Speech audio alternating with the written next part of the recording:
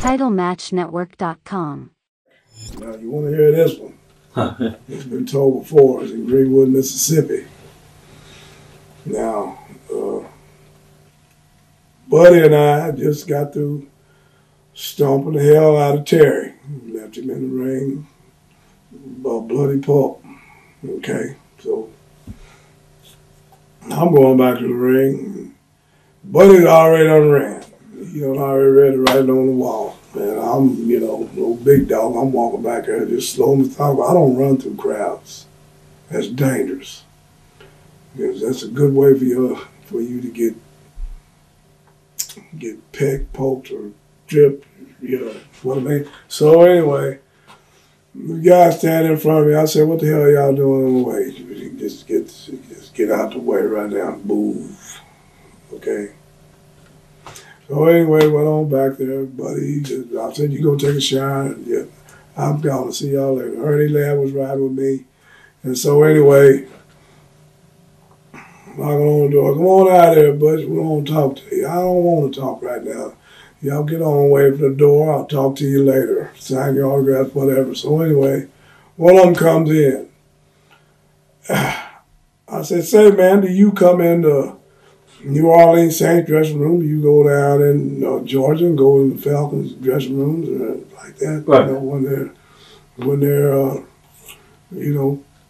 getting dressed in and out? No, get your ass out of here. Let me introduce you. Let me give you a bit. We just won't talk, but who the hell is we?"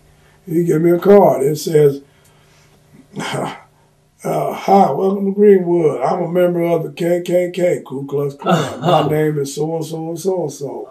Okay? He give me a business card of the Klan, a greeting card, whatever you want to call it. I said, "Is this you? Well, let me show you what I think of you." There it is right there. So anyway,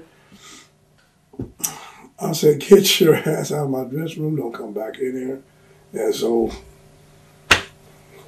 he come back in, and when he did, well, I introduced him to the wall. I introduced him to the lockers. I introduced him to that door. And it happened to go out the same way he was heading.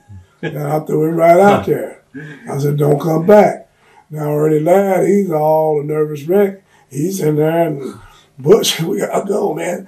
I wish you would have never done that." I said, "Shut up, Big Texas Red. You 7 foot tall. You don't walk wall to wall, treetop tall in this territory. Now, what you scared of? You don't know these people like that." I said, "I know these people just as well as you know them." And you know why? I had a 357 on a 44 frame. I said, "Well, I bet you we're going to leave this town. We're going to arrive alive, okay?" So, anyway, come another knock on the door. I said, "What do you want this time?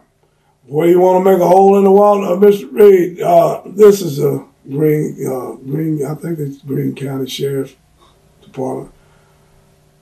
I said, "Oh, okay, come on in." "Well, it's the sheriff's. It's a black and white team. It's the salt and pepper." And they said, "Well, Mr. Reed, I know what's going on, and we understand and everything. And I think you and Mr. Ladd probably ought to be escorted to the county line tonight." I said, "Well, good thinking then, officer. I'm glad you arrived. I'm glad you understand. Do I have to?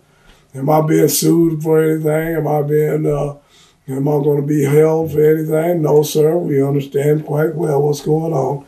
Just when you get ready to go, we'll be right outside and take you to the county line." And they did. So now that's a good one. That's crazy. Okay? That's a racial one for you. TitleMatchNetwork.com.